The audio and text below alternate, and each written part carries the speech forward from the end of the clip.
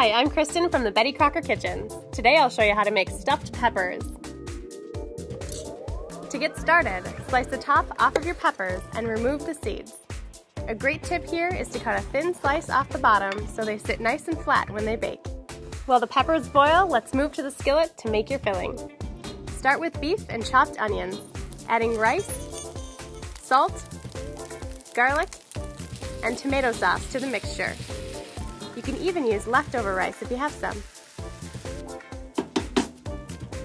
Now we're ready to stuff the peppers.